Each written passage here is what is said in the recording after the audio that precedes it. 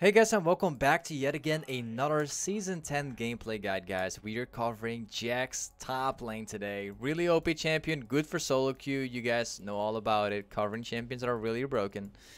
Anyways, you can find the 4 runes full build. You can find all of that in the description below, guys. So definitely make sure to check that out. And with that being said, let's cover Jax today. So this is actually a really interesting matchup for Jax, because the early game we're going to win really hard. Kind of depends though on the amount of times that we will be dodging the Qs and stuff.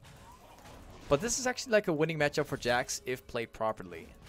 Now let me actually show you guys the way how it works. And I'll also pop my potion right here. There we go. Alright, so I'm actually gonna get my W right here. We want to fight him level 2 right now. Level 1 and 2 because we're like 10 times stronger than he is at the moment. Just gonna pop that, pop the ignite, go field in. He didn't respect my level 1 and 2, so he dies for it. You gotta know like your power spike of Jax. A lot of people don't know their power spike of Jax, and like there are certain matchups that you have to play defensively, and then there's like another matchup where you have to play aggressively. But for matchups like this one, at least 80% of Jax matchups, Jax is always stronger than anyone at level 1 if played properly. Let me actually go back right here. I'm just going to let him push it in. He's pretty slow at pushing in early games, so I can just go back right now. Should be able to. There we go. Get like a ward 2, and we go back. So the main way how you want to play Jax throughout the early game, this stands out for all matchups out there. Level 1, in 99% of all the matchups, you want to be starting off level 1 with your E. And if somebody is willing to go for a CS and you see like an all-in opportunity, you should probably take that and use your E, because E is like one of the best skills in the entire game, in the early game.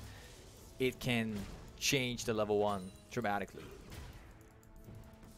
Right here, I'm not going to walk up to him because Ilawi's skill shot, his E is up. We don't want to be fighting Ilawi when that skill shot, his E is up, because as soon as he hits that one, we're going to lose like at least a massive corner for our health bar. Oh, creep block. Okay, there we go. So in this matchup, as long as we don't get hit by the skill shot, we can technically trade him anytime we want. On the pump potion here. Dodge that one. I'm gonna reset the lane and then we start fighting Ilawi again. He wants to hit the skill shot with me, but obviously I'm not gonna allow him to do that.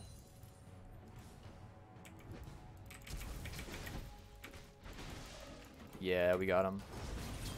Dodge that one. Dodge that one too. There we go. And now we go back again. Like, this is the kind of playstyle you want to have on Jax in a matchup like this one.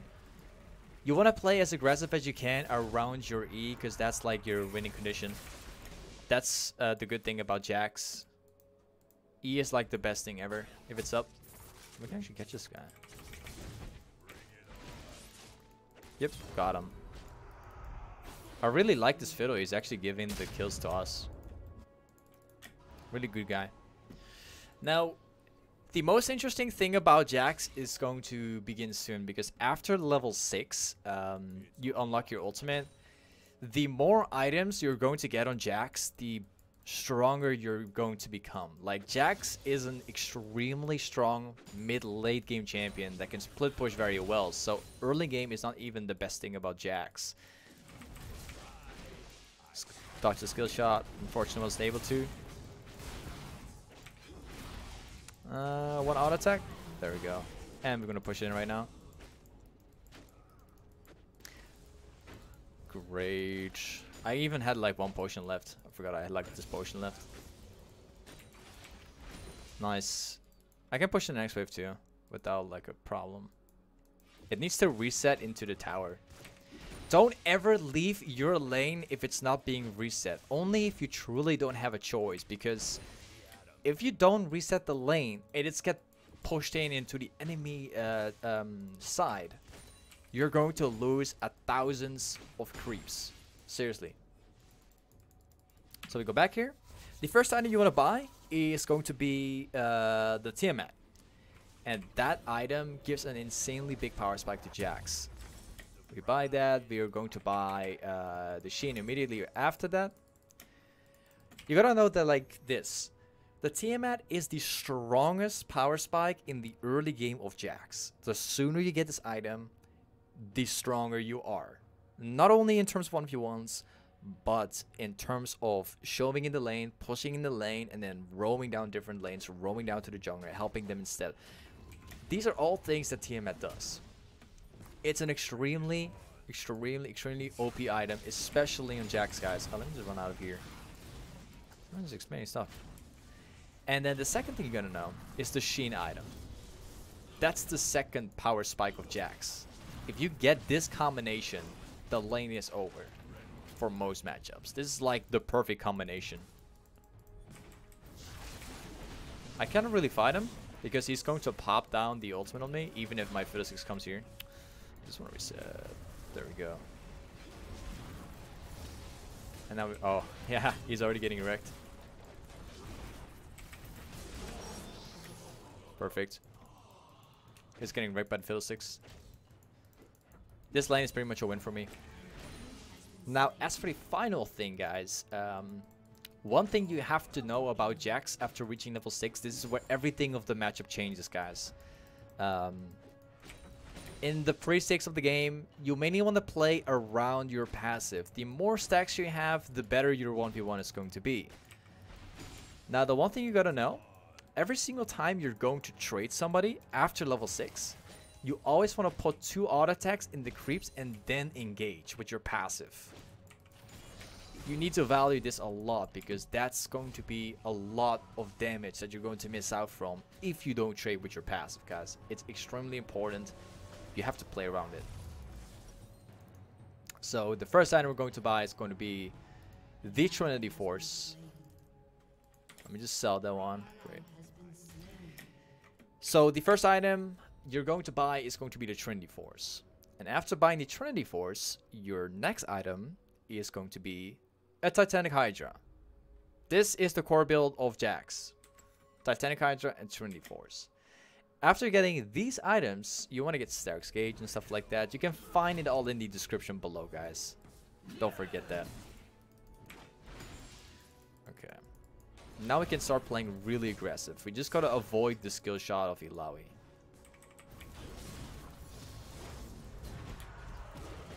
Great, we got him. Almost. There we go, pop the ignite. Sweet. Great, now we can push it in again. I didn't even have to pop my own potions. This Illaoi is completely done for. We solo killed him a couple of times and now he's getting destroyed by my Chung. Perfect.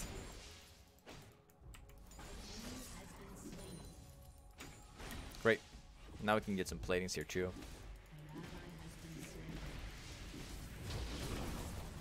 See ya. Dodged it.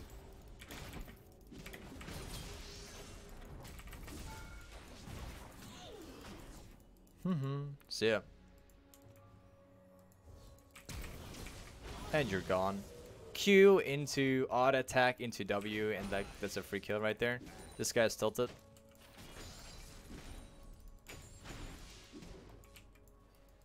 Awesome.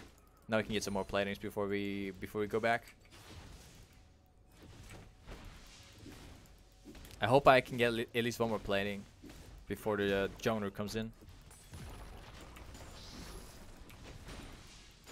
Nice. Oh, Eva's mid lane. Okay. So, don't forget, guys, you can find the full runes, full build. You can find it in the description. Just saying once more. But anyway, we're going to go back to base here. Buy the page. Get some more attack speed. That would be great. I'm going to wait for finishing my boots, though. I can finish my boots later on. We will get the mercs eventually. So it's only a matter of dodging that skill shot from Illaoi, and that's it. Now we can go fuel in and get like a free kill.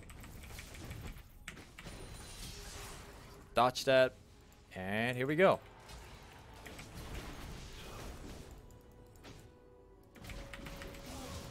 Thank you. Legendary already. That's hard for snowballing. Now, in terms of like maxing out your abilities, you mainly want to be maxing out your W as the first all the time. And after maxing out your W, you have the choice to max out your Q or E. Now, it kind of depends on what you're going to be up against, but it's whatever you prefer. They're both really good to max out as a secondary. In my opinion, I like to max out my Q. I like it a lot, but you can also max out your E if you really want to, because less cooldown is always great. Unlike your ability, which is like the winning condition of Jax. I don't think I wouldn't even be surprised if he goes rage quit soon. Great. Eve is currently dead. She's not being here right now. That's really good to know.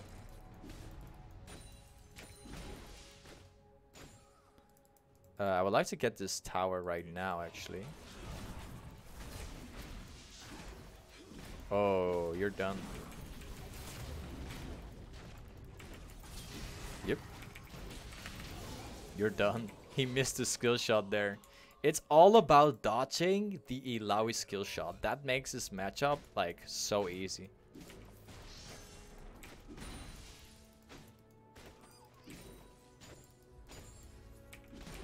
And we go back right now. Get the Trinity Force. Okay, I gotta be honest. I've never really been in the game where I get like 9 kills after the laning phase. I've never had this happen before. Even after like more than 10,000 games, it only happens a few times. People, they usually rage quit if it gets this far. I never really get to this point. Most people rage quit. But it surprises me. We killed him like 8 times and he's still there. So top lane is being pushed in completely, and there's no point for me to go top lane at this moment. So instead of going top lane, we might as well go bot lane and try and catch this guy under tower. So we are not just winning top lane, but also carrying bot lane. Oh, I might as well have just stood there. I can catch him. Okay, thank you. And now we can push this in. Great. I can get this one. Oh, the sound on my phone. If you guys please give me a second. Just a second. Alright, great. This Illaoi is still playing the game.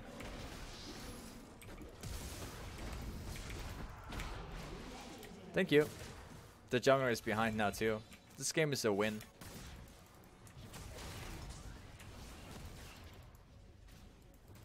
Okay, no problem. So, the best thing for Jax in the mid late game is to split push as much as possible. Now, why aren't you saying this? You know, like, why aren't you saying this if you're playing with Ignite? Now, here's the thing. The reason I picked Ignite was because we were playing against Illaoi. Illaoi has a lot of healing. And if you use your Ignite, you apply the grievous wounds on Illaoi, which means he can no longer heal for at least 40%, right?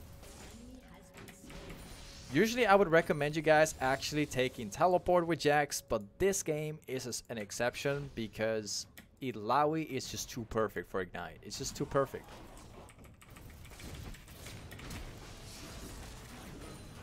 We got catched here. No problem.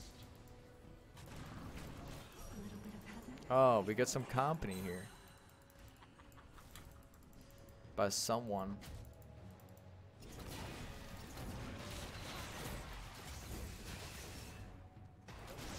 Not gonna jump into like 4 man.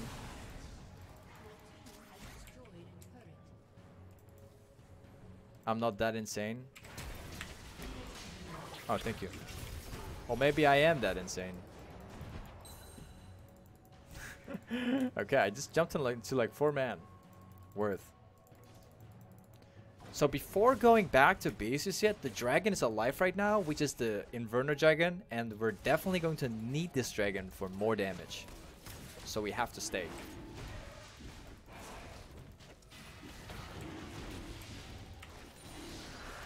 Thank you.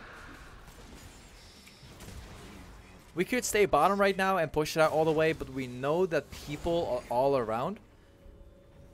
So it's really good if we go back to base right now, finish off the Titanic, which is really OP in the current patch. Also get the mercs because they have a lot of magic, like they have a lot of AP, and we definitely want to have like magic resist stuff like that. And then we're going to buy a steraks gauge.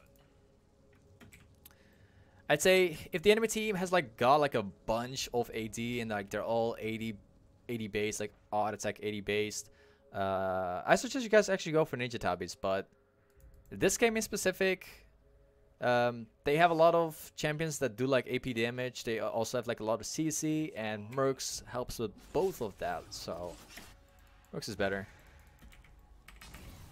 Hello there, my friend. Ah, there you are.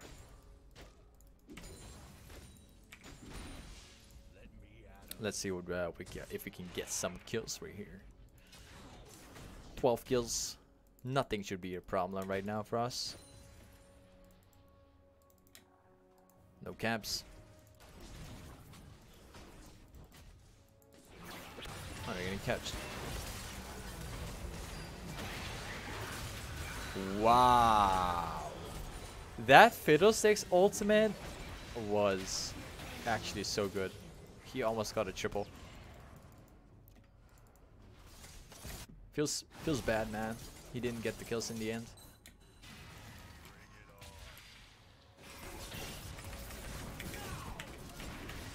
Thank you.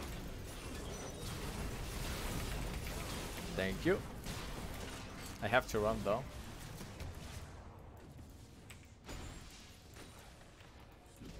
Okay, I have to run really fast right now.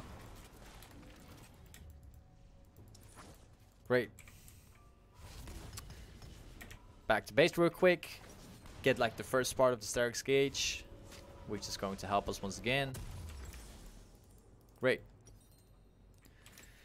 Once again, guys, I'm saying this in every video, but it's just the truth about high elo, guys. If you're looking to get a high elo, doesn't matter what kind of elo you are, because I see this happen even in Diamond, guys. It's very serious here.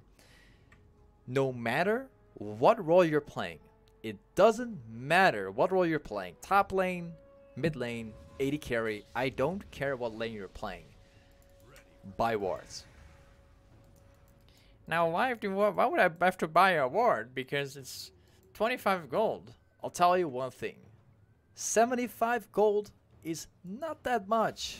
If that could save your life, if that could give you the vision you need to split push, if that could do so much more. So, buy wards. Seriously. 75 gold. Don't talk about it. It could mean the difference between winning or losing one. Very serious advice here. Thank you.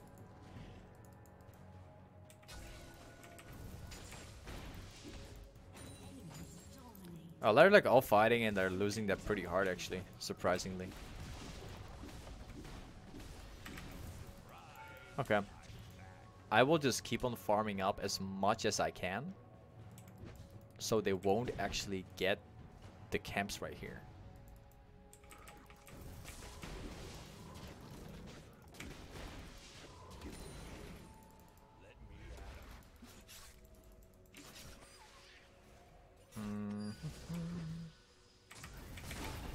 Ah, they knew.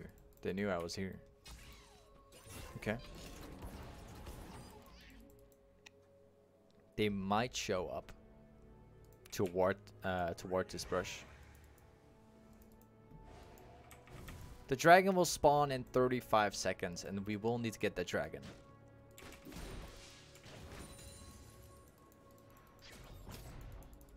I'll just take the camp there already.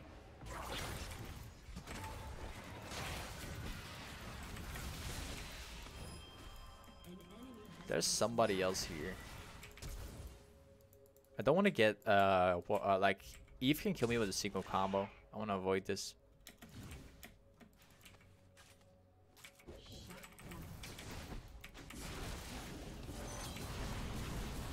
Or Yui. He's just a lot of damage now too.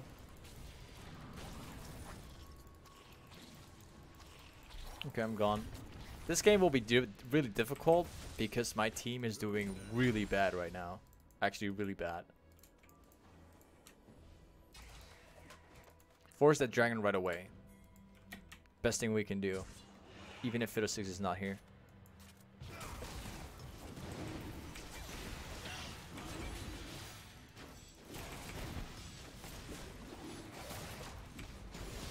Nice, great. Don't know what my team is up to there, but I need to leave them. If they could get a catch on the Eve right there, that would be sweet. Maybe they win this without me.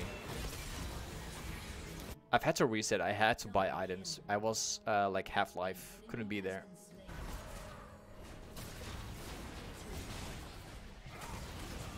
Illaoi did not have an ultimate. We can now rush the Baron right away.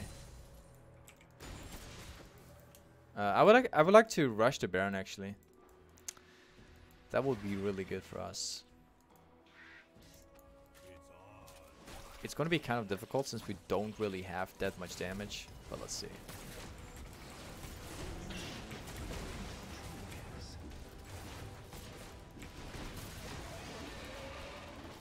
Hopefully Eve is not going to be here in time.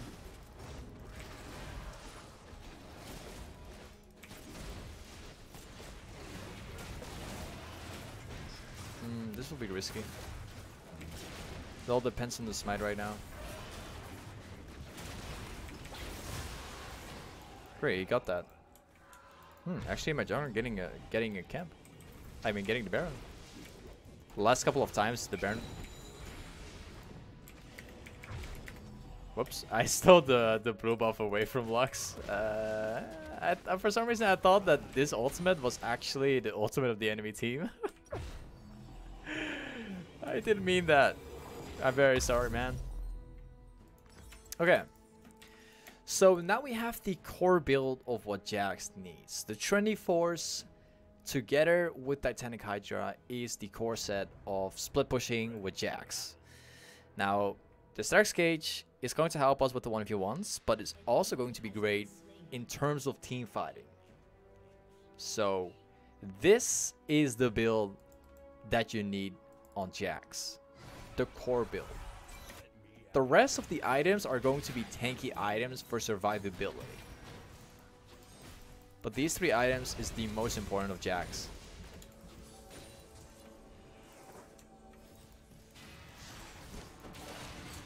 Let's go. That's kind of awkward. I don't want to be the tank in that tower. Okay. These guys are going a little bit too far. Just a little bit. Could have actually used a potion in that fight.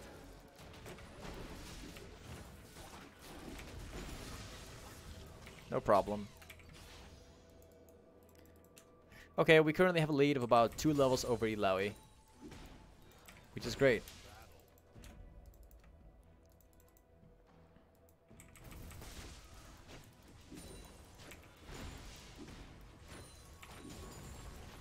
I'm not going to stay here because I know that there's other people nearby as well. I won't risk it. All we have to do right now is to group up with the team, force an entire fight as a 5 against 5, and not dive. And that's it. There's nothing more we have to do. Get like a good flash off on their AD carry and like kill him with a single combo. That's all we have to do right now. We could also split push and create pressure that way, which Jax is really good at. They're both really good options because this game is specific. Like, we're already so fed. We should technically be able to fight them. Let me just force this tower here real quick. Hopefully they don't actually get caught there. The dragon is spawning in about 35 seconds, and we're definitely going to need that one. Oh, wow. Awkward.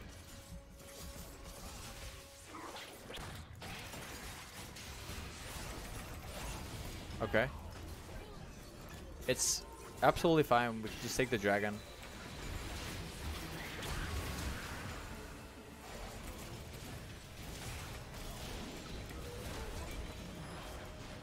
Is it worth chasing for? Not really.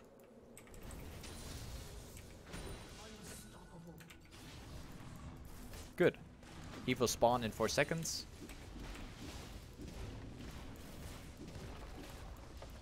We could take the dragon anytime right now.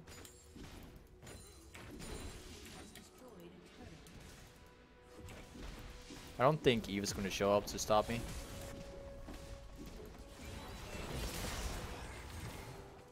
Yep, and there she goes.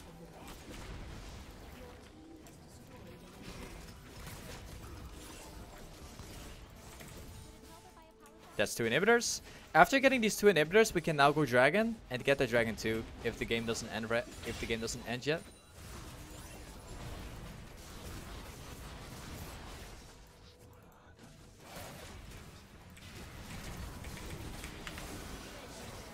Goodbye.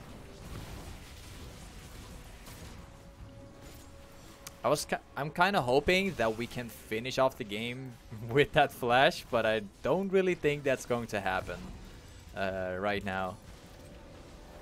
Yeah, that's not going to happen right now.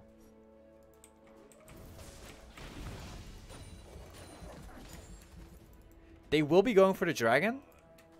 I'm gonna take this dragon as quick as I can in the hope they won't actually get it.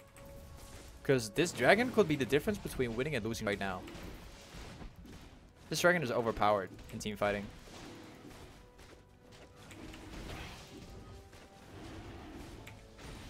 Great. The next item we will buy is going to be a Guardian's Angel. And the final item is really up to you guys. I would always suggest something tanky. So if you're up against like a full AD team, I'd suggest like going for like a Thornmill. If you're up against, I don't know, if you guys are up against like tons of AP, like actually tons of AP, I recommend something that gives like magic resist. But as long as it's something tanky and it works out for the game in your favor, it's good. Anyways, this is pretty much how you play Jax in the laning phase, outside of laning phase, the way how you split push, the way how you should be team fighting. Shown it all, explained it all. Thank you so much for watching today. You can find the full runes, full build once again. You can find that in the description. And with that being said, thank you for being here. And I'll see you guys next time. Peace.